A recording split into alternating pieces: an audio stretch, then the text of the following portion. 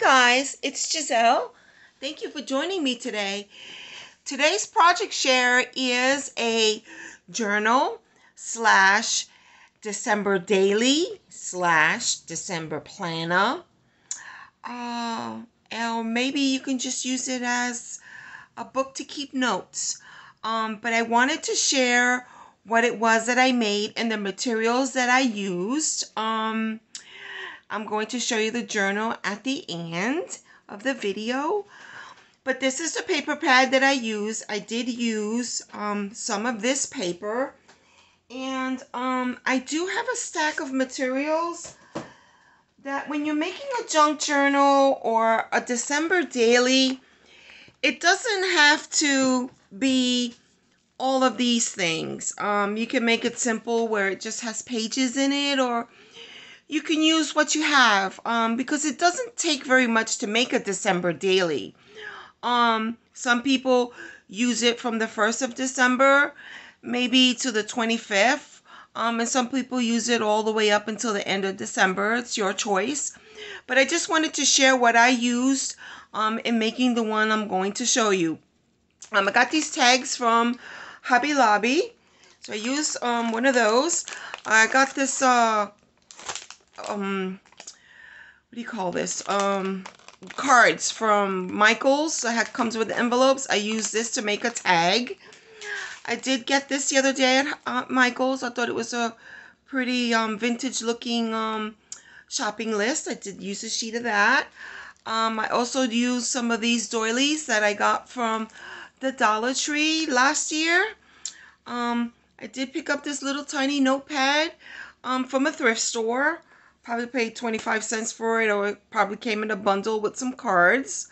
I did use a couple of these stickers that I bought at a thrift store. I think this came from Hobby Lobby, but I bought it last year in a thrift store. I did use a page of this holiday word search, and then we'll talk about that one later. And I did use some stickers from various sticker books from Michaels. This is Say Freeze, the sticker book, and this is the new one, Peppermint Stripe. I did use something from there, and even some of these Happy Planner ones. I got this one on clearance at Walmart, and I did use some of that as well. And it's just a hodgepodge of different materials. You can use whatever you want to use in your journal or your daily, your December daily.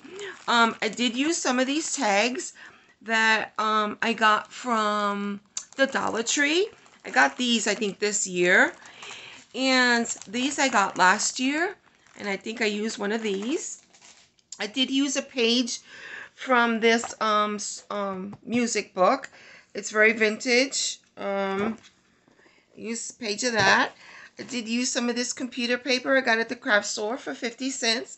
And it has an antique looking Santa Claus on there. And some of them I did use some of this parchment paper that I got at the thrift store as well.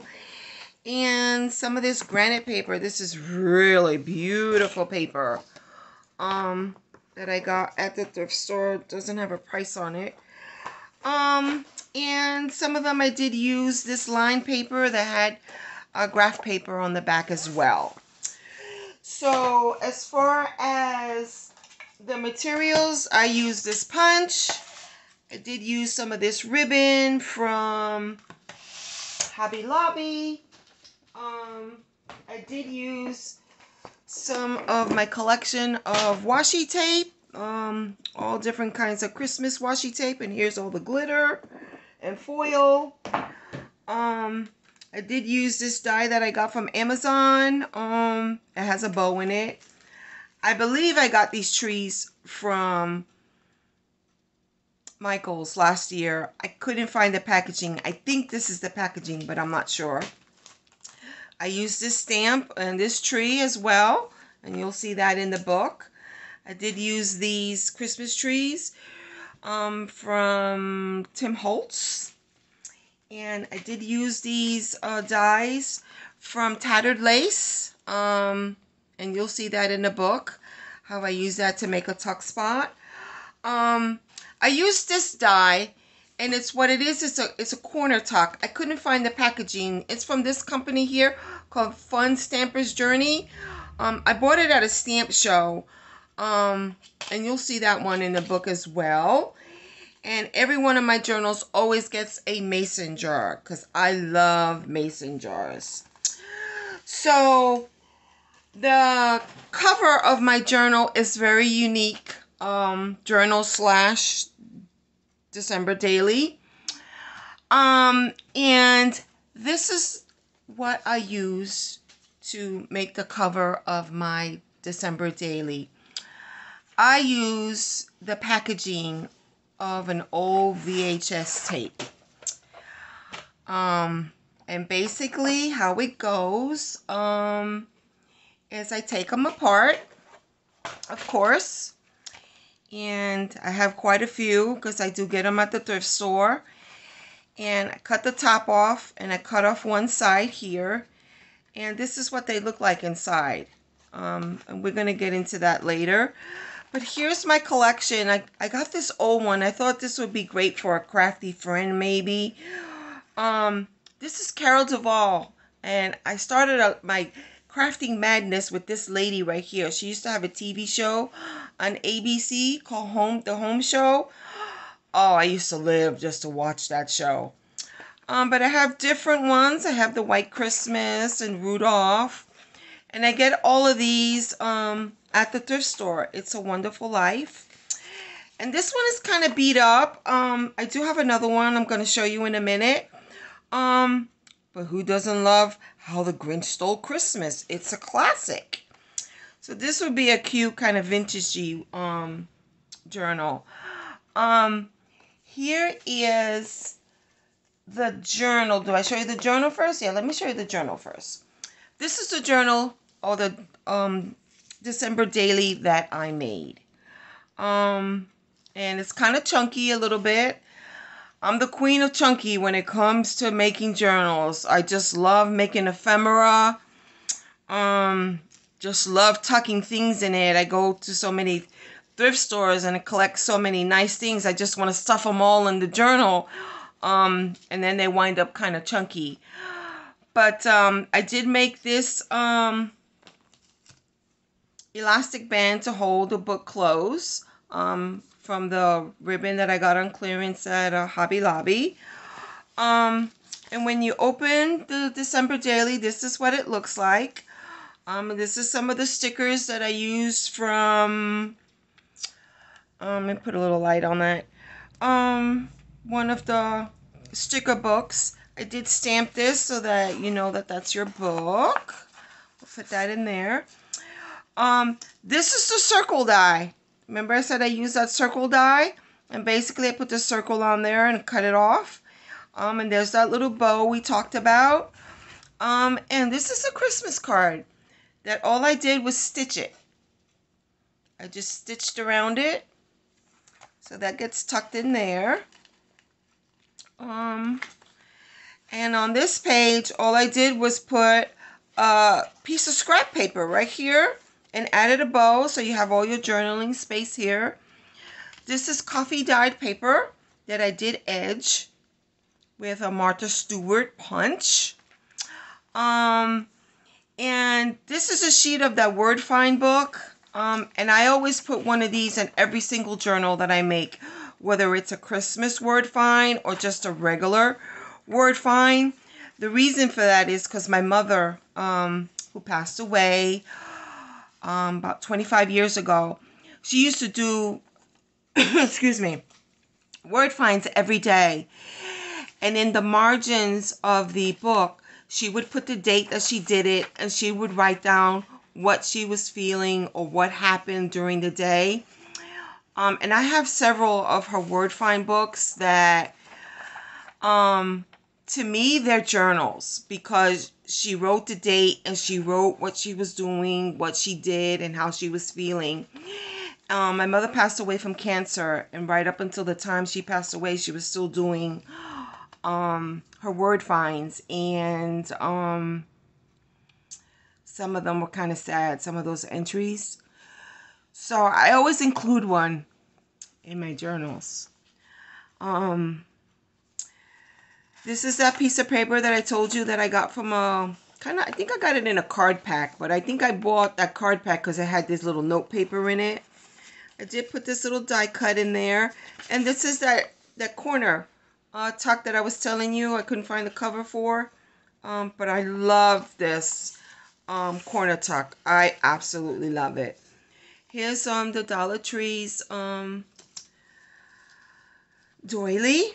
I did use some of the washi tape here, trying to keep the bulk down in the book, because if you put too much, it gets too bulky. This is that page, that computer paper that has the Santa on the other side. This is one of those stickers that I did use. And here's the shopping list, the one I just recently got from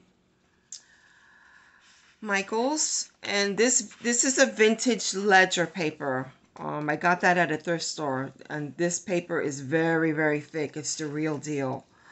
And of course some of the paper from the paper pack. This is as well as this is a Christmas card, and I just cut the card off and put a hole in it and made a tag out of it that I stuck in this tuck spot that I made from the circle, and I just added a sticker so that gets tucked in there as well. Here's the other doily, some more coffee dye paper, another sticker from the sticker book, some vintage paper, and you can add photos here if you like. Here's some more washi tape.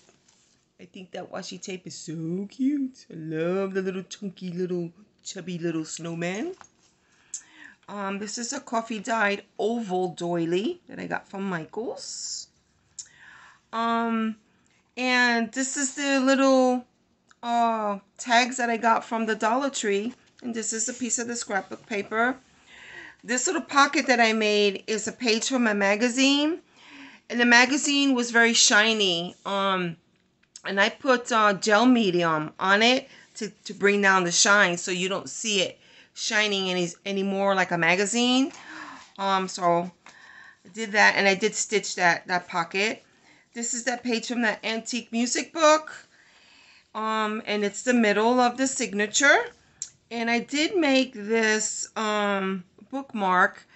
I was inspired by Natasha from Treasure Books, and I'm going to link her channel below. But I did make this one. I think it's beautiful. This came from my stash. And these beads that I used for it are some of those beads from Hobby Lobby. That I got on clearance last year. So I just put one on the top and one dangling from this reef. So that's your bookmark. Here's another one of those stickers and some washi tape. Some more of the coffee dye doily. Here's some of those tags I got from the Dollar Tree. And this is just a piece of scrap paper that I just folded. You can journal on that and just tuck it in there. And this little snippet here was made from a circle punch. And this punch that I got on clearance at Hobby Lobby. And you just punch it out and just kind of layer them there. This Santa with this tree was an actual gift tag. And it was kind of layered up, but I had to take the layers out because it was making the journal too bulky. So I just put that in there. More coffee dyed paper, the doily. And this is that Tim Holtz Christmas tree. Doesn't it look pretty just sitting there by itself? I think it's pretty. And here's your other side of that antique ledger paper. And there's that little mason jar from Hobby Lobby. And here's that computer paper that I bought for 50 cents. I think he looks great in this book. I'm hoping I'm keeping it in frame. And this little tuck spot that I made here, this is just a tag. It's a tag that I got from the thrift store. And I thought it was so pretty. It matched the kind of doily there And this is a recipe that I got from a little book that I got from the thrift store. And it's a recipe for oatmeal gingerbread. And I did stitch around it. I backed it with some paper on the back, so you could journal on it. And just tuck it in that spot right there. Some more coffee dye paper. And here's the star of my show, my mason jar. I just love it. Where's that die? Did I show that die? Yeah, I did. This die. Love this die. And I got it on clearance at Michael's. Oh, must have been 4 years ago, I think. But I did cut one out, put a bow on it. And this is that tree that I stamped it, and then I cut it out with the die cut. So I just made a little tuck spot to put my mason jar. Just love that jar. And the last page here has that on it. And I did include a page from the sticker book. It has the days 1, 2, 3, 4, 5 all the way up to Christmas Day, which is the 25th, 26th, 27th, 28th, 29th, 30, 31. I guess it takes it all the way up until you have to fill in the dates there if you do decide to use it as a December daily all the way up until the 31st. And the last thing I included was this tag that I made from that card pack that had the envelopes, and I did stitch it. I did stitch the ribbon on it as well. And I did ink around the edge of the book because it was very white. Once you cut into the cover, it was very, very white. But that's my little December daily, or however you would like to use it. I'm going to put this one on Instagram. It is available if you did want to purchase it. This is the first one that I finished. I'm going to show you the ones that I'm working on. And I have a few covers that I did pick out. I do have another one, Miracle on 31st Street. And this one, we're going to work on this one tomorrow. And I have some of it cut out, the cover. But I used the Silent Night from Michael's because it is a story about a little girl. And this is kind of like pink paper. So I did decide to cut this one out in Michael's Silent Night. Here's another one I'm going to be working on. It's a Wonderful Life. And it's kind of more of the antique paper, just like the other one. So I got to put that one together. I did choose this one, Santa Claus is Coming to Town. How cute is that? I did use a little bit more vibrant, bright colors, because, you know, Santa's coming to town with the presents and stuff, so. There's that one. And I did make this one bright as well, with bright colors. This one is a little bit of a better cover, because you do get some that are kind of rough. So we're going to put that one together. There's that. And I have these two White Christmas. I actually think that between this one and these are my favorites. I haven't finished these yet, but I used a paper pad from, oh, let me get that paper pad. Where is it? Ooh, do I have it yet? I used this White Christmas paper pad that I got last year at Michael's. They didn't bring it back, well, at least not yet, but they didn't bring this one back, and I love this paper. So I did cut some of the pages out to go ahead and do that. I think I'm going to accent it with green, like a very, this kind of green, and little pops of red. I do have some of these, what do you call it, die cuts that I got from Michael's that I might use on those. But I can't wait to finish one of these just because of the paper. Look how gorgeous that is. But anyway, please come back tomorrow and join me. We are going to be putting together I'm going to show you how to do the cover on the second Miracle on 34th Street, and how to reinforce it, and not sure if we're going to be able to sew the signatures in tomorrow, so there might be a part 2, maybe a part 3, I'm not sure, but please join me tomorrow, and I hope you enjoyed seeing my little creation. And I'm going to be posting a picture of this one on Instagram later today, for inspiration. And if you decide you want it, just let me know. And thanks for joining me today. I appreciate it. Thank you, and have a great day. Bye-bye now.